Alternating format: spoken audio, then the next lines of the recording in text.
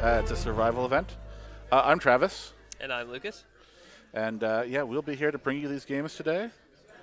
Still trying to, we're having some problems. The Keyforge site is not being very responsive today, so we're having a hard time getting the lists entered, which has made us a little bit slower than we might otherwise be. But we do have Kirk's list. I can at least bring that one up as they start running ahead.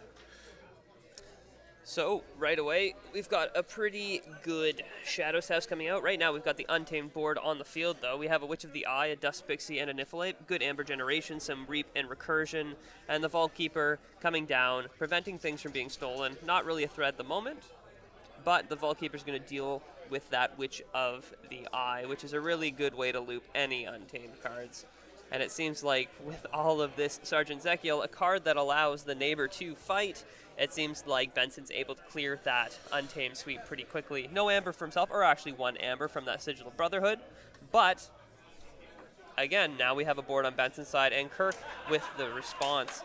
So Sigil of Brotherhood, just why we were waiting for Kirk to play, is a card that, it's an Omni effect, you can pop it, and then use Sanctum out of turn. So, Library of Babel coming down on Kirk's side. Going to give him a card draw when he calls logos. A Labor coming down for an archive a card. And we have the Valen Analyst. So the Valen Analyst, every time you activate an artifact, I believe, it's activate. It might be play, but I'm pretty sure it's when you activate an artifact, you gain an Amber as well. So we have Benson going logos this turn. Mother, classic card. Good card to have. Going to give him a larger hand to draw from. And Experimental Therapy, which is going to come out, and you mind just pulling up Experimental Therapy?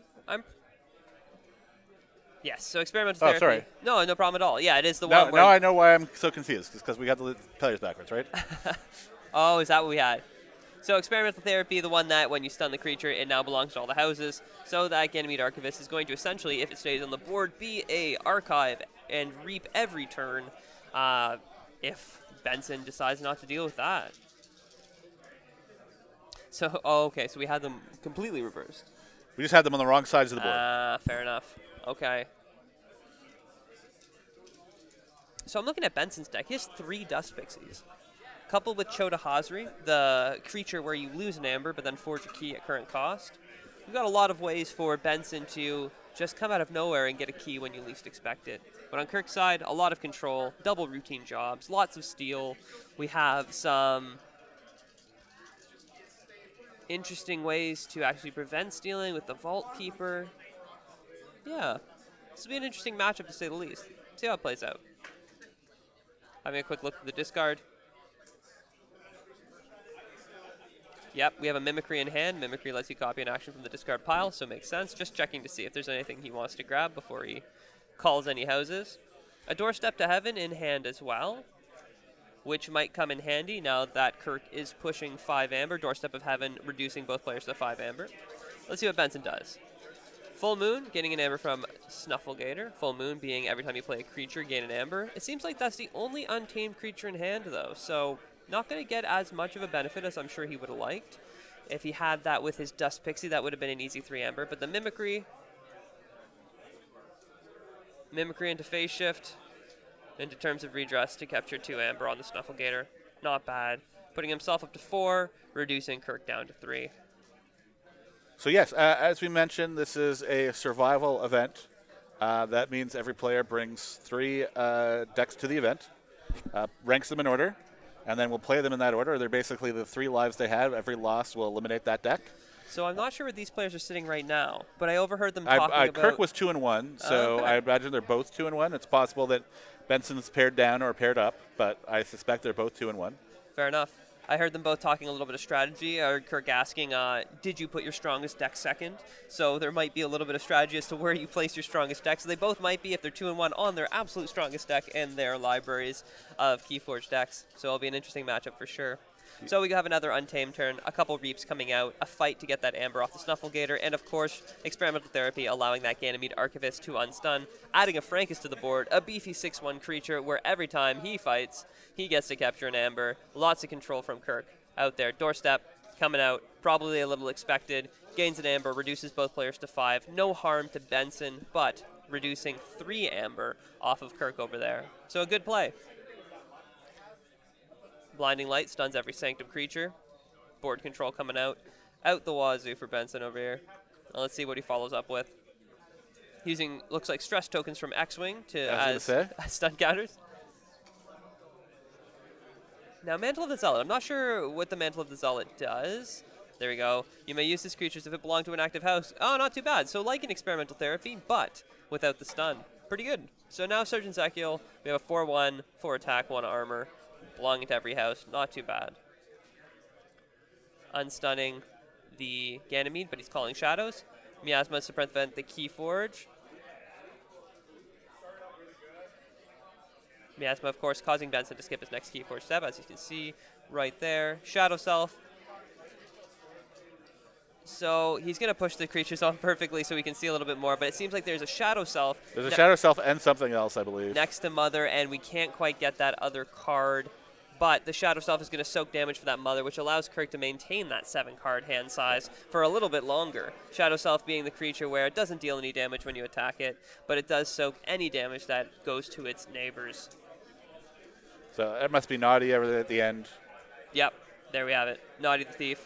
Action Steal 1, a solid card to have. So take hostages. Every time a creature fights, it will capture 1.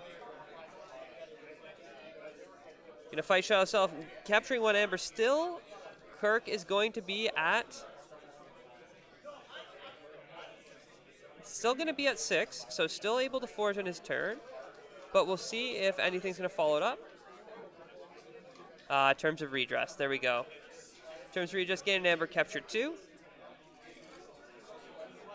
Onto a friendly creature. So let's see where he puts it. Now, what do you think? Do you think he's going to stack it all on Ezekiel because he's the higher power, or do you think he's going to spread it out? Nope, and we have our answer. Going right over to Remuel. Interesting. I guess it does force him to expend more resources getting that back. He has to use 2 creatures, or fight with at least 2 creatures to attack 2 different creatures to get that Amber. But we'll see. It looks like a strong Logos hand on Benson's, but we'll see what Kirk responds with all this captured Amber, and a Sanctum House, beefy, but stunned at the moment.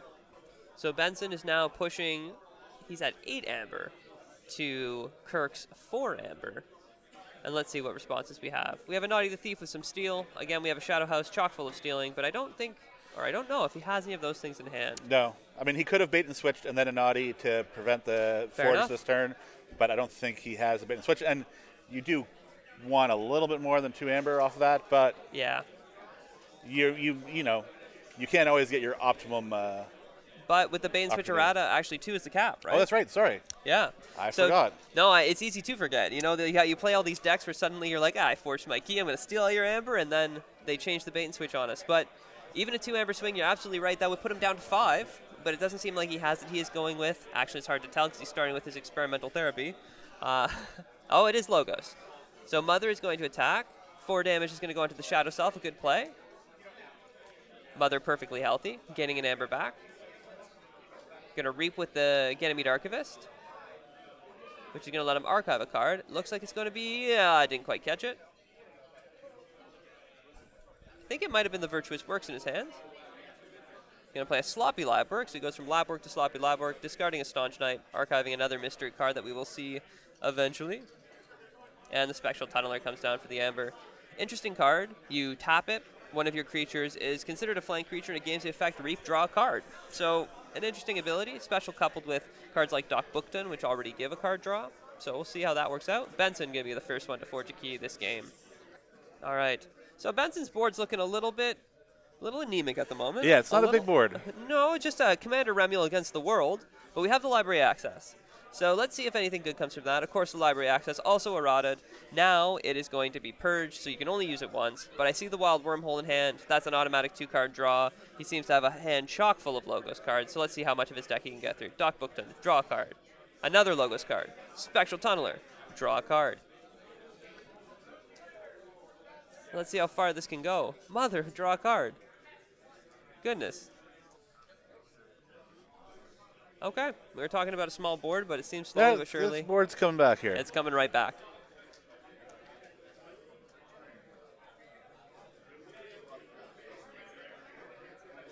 Yep. Oof, a good card to grab. Probably not what he wanted right now because you can combo that with the Dust Pixies for an insane amount of amber gain. But Sure. this is going to be a really excellent bit of control for himself. He can bounce that Ganymede Archivist back, getting rid of Experimental Therapy. Sanctum Suite is already stunned and damaged. Probably not going to bounce Yeah, much get there. rid of Mother. Yeah, Mother would be another great one. And even getting Naughty the Thief. Make him come back in exhausted. He could theoretically bounce one of his own creatures for more draw. You're right. You're absolutely correct. Just make the absolute most of that library access. That could be interesting. And if he only wants really 2 targets, why not, right? He does. So they're just trying to figure out what they drew from library access. So he played library access, drew a card, played Wild Wormhole, drew a card, played Nature's Call, and now they're wondering if they drew that card for Nature's Call. I can't remember, can you? I think he did, but I can't say for sure, and we're not going to. So I do think that he still needs to draw for Nature's Call, but I can't even say definitively. I'm going to let the people at the table do the math. This is the challenges of bookkeeping with Keyforge. When you have so many card effects happening all at once, when you have bouncing and drawing and library accessing and library of babbling and all the libraries in the world. So with the math, they've determined that with the draw from Library of Babel, with the Wild Wormhole gaining 2 card draws, and all of that jazz, he should in fact be at 8 cards. He is now going to draw up to 8 cards. He did not draw for the Nature's Call. They have determined and settled it between them. I was just talking about a little bit of bookkeeping. It's always a bit of a challenge when you have so many effects bouncing and moving and shuffling around. So, yeah, I don't know how much you explained, but I'll do it one more time. Sure. Plays library access, goes down to 5 cards. Right. Every card he plays afterwards replaces itself. Right. Library of Babel lets him draw 1, so that would bring him back up to 6. Yep. Nature's Call didn't require him playing. That was piggybacked off the Wormhole. Yep. That'll take him to 7. Yep. When he bounced a character back, that would be the card. Sorry. Wild Wormhole wouldn't put him to 7. Nature's Call would put him to 8. Wouldn't it? No. No, it would put him to 7, Right. but booked and bounced, it would be the 8th card. Oh, correct. There we have it. The craziness. They're going to call a judge over, just double-checking Twin Bolt emissions, if I'm not mistaken, how it interacts with. Poor Dominic. The feature match area is a little separate from the rest of the Keyforge matches, so he has to run over. Well, he's going to get his 10,000 steps in, that's for sure. It seems like what the debate is that Shadow Self's at 7. So deal 2 damage to one creature. Can they deal to the Shadow Self and then deal 2 damage to the Naughty the Thief? Or does the damage have to be placed simultaneously and all get soaked and overkill the Shadow Self? So they have ruled that you can't kill the Shadow Self, then kill Naughty the Thief, which I think is the correct ruling. So now he's just picking another target for this Twin Bolt emission. And they're going to pop the Silver Tooth. Benson back at 6. Kirk sitting at what I believe is 8 amber. Sorry for the hiccup. And the library access hasn't stopped. It's Is it still still the same going. turn? I was gone for a while, so I. It's still going. Playing the Howling Pit. Now everyone's going to have 1 extra card, coupled with, though, Kirk's mother and Benson's mother, actually. We're going to be operating with 8-card hands by the looks of it. So that's going to be... Everyone's going to have all the cards in the world. Purge library access, ready all of his artifacts, and away we go. So Benson just reminding Kirk that he does, in fact, get Howling Pit's benefit like himself. And just Kirk with a mitt full of cards currently. Yes. Bates, Oh, yeah, he pulled up his Arca. No. he didn't pull up his archives. That's, I think, from the Nature's Call, plus Mother. Right, Nature's Call. But it seems like he has more than just from that. Well, he'll have 9 cards with the Nature's Call, right? Yeah. That's quite a hand. So let's see what he does with every card in his deck. Yeah, there's an extra card there from something. Looks like he has 10. Yeah, by the looks of it.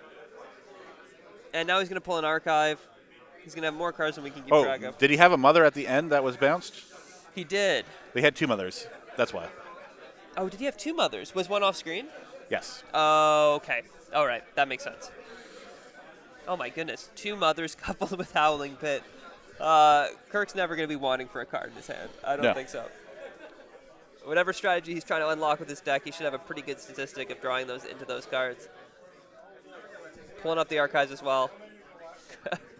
12-card hand. No big deal. That is a Virtuous Works. Naughty the Thief, stealing 1. Looks like it's going to be a Shadow's turn. Routine job, stealing another. Does he have the double routine job? Let's see it. Kirk kicking himself for some sequencing. Kirk's asking if he can fix his sequencing right now, but... So, Benson... Yeah. So Benson is going to let him take it back because he's going to let him bait and switch first, which allows him then to do the steal and steal, which puts Benson way lower than he would have been previously. Well, and Kirk higher. And Kirk much higher. That's an extra 4-card swing. Yeah. So that was exceptionally generous of Benson because that was a heck of a swing. And that could be the turning point in the game. Yeah, that very well might be the turning point in the game. So we'll see what Benson has to respond with, but with the ghostly hand, just absolutely ramping him. I think Benson might be kicking himself for his generosity a little bit, but... Well, it'll all depend what's in his hand now. Yeah, I don't think he has anything like too much to protect, though. Doorstep to Heaven? Doorstep to Heaven. Doorstep to Heaven would be quite painful right now. It would be an okay card. That wouldn't be too... And I think he's rocking 2 of them, isn't he? No, only 1. Only 1. So, he did play that earlier, and I'm not sure. I don't think he's burned through his whole deck yet, has he? Oh, no. So, I think he might be. So instead, it allows an extra 2 steal. And so instead of being 5-5 and without a bait and switch, they are now 2 to probably... Let's see. 2 to 12. Yikes. That's a big difference, but again, Benson playing the game like an honorable gent. It is. It's always a hard choice at this level of play. It's tough. So let's see what Benson has to respond with. Yeah, with a doorstep in his discard, it's going to be rough. It's going to be big. It's going to be definitely rough, especially without that Witch of the Eye on the field to recur anything. I'm not sure if Benson has the response he needs to that much of an Amber swing, because once Kirk forges his 2nd key, he's going to have enough Amber for his 3rd key. Right. Now, Benson does have Chota Hazri. He does have some key cheating, but whether he has that in his hand, I'm not sure. Really, the bread and butter combo is triple Dust Pixie, Nature's Call, bounce your Pixies back, play them, yeah. Get a ton of Amber, Chota Hazri, you're good to go. With Witch of the Eye on the board to help recur that, a lot of setup, but it is a crazy, crazy combo. So let's see. Mulling over the cards in his hand right now, looking at a pile of Amber. He's just trying to think of how to get to the things that are really going to make a difference. Right, because he has a board where he can just ramp. 3 cards is not bad, drawing from... So he's going Logos. Okay. If he does Reap with Dog Booked on, that's a 3-card, more so cards now, here's got a chance. It's shuffled. So all right. So now, what does he need? He needs to draw into a wild wormhole? Or... Yeah, because he doesn't have the phase shift, does he? No. No. So, yeah, if he draws into a wild wormhole... Well, here, let's bring up the list for folks at home who may want to puzzle this out. Is there a way? It seems like you're right, though. If he can wild wormhole into a Doorstep to Heaven... Yes. My goodness. There was a game once where I was about to win. My opponent played Merkins, which is play a random card off the top of your deck. Played the one card in my deck that made my keys cost 10 and lost me the game. So, Keyforge is one of those things where anything can happen. And he is using Doc Booked in to just... We still got the Library Babble. He's another shot. Let's see what he gets. But again, setting that, how do you set that up, right? If you draw you don't. Draw it's just your... That's definitely tough. But he himself is going to be pushing 6 Amber. If he draws into the Doorstep after he forges his own key, reduces Kirk. And, there's a hope. But I mean, yeah, it is still a way to prevent that final key, even if it's not going to be as big of a hit. Better yet, if he can draw into his key cheat at a prime time, he can skirt around. Doesn't matter how much Amber Kirk has if he plays a little faster. If he can get into his cheat and generate enough. Amber. And you're right, without an Untamed board, that's going to be tough.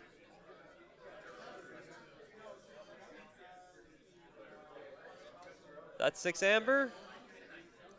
But I think he's going to be hard-pressed here to leave himself in a position where he can even forge his first key next turn. You're right, because if he can only get to 6, then that's going to be a challenge for sure, because with the Shadow House... Wow. He drew 4 cards, and none of them were Logos. Yeah. Crazy. I mean, a lot of his Logos cards are out, in play already? So let's see what we got here. Kirk is forging, dropping 6 of his massive pile of amber. Feeling like a dragon sitting atop a treasure hoard right now. Forged the key at 5 because of Titan mechanic. That's interesting. Right, I missed that. So he's going to probably want to cover that up so Benson doesn't get the benefit. It's hard to tell if it was on the flank because there's been cards off screen. I mean, I think he's okay with letting him do the benefit because he knows Benson's cards. So leaving himself the opportunity to forge at 5, even if he does get the doorstop. But there he goes. He covers it up with the Raiding Knight, immediately stealing 1, or not stealing 1 rather, my mistake. He is pulling his archives a little bit after the fact. Drawing 3. Ooh. Sigil of Brotherhood. Benson is reduced to 5. All right. So let's see what Benson has. Well, the doorstep to have it now does seem much better, but who knows if he drew it. It does seem pretty tempting. You know, it might not win you the game, but my goodness. If he didn't draw into the doorstep, that's rather unfortunate, because I think that's the thing that's going to keep him into this game currently. Because you're right. He didn't even get to forge his 2nd key, so there's no chance of the Chota Hazri coming out to slip that 3rd key in real fast. Right. So he doesn't have it because he's still thinking. Yeah. I think it's a no-brainer if he does have it, right? I do see him have the double Dust Pixie and the Nature's Call in hand, which is frustrating. Because I wonder if he has the Chota there. He just needed to forge that key, but 6 wasn't going to be enough against that huge board. Let's see what we got here.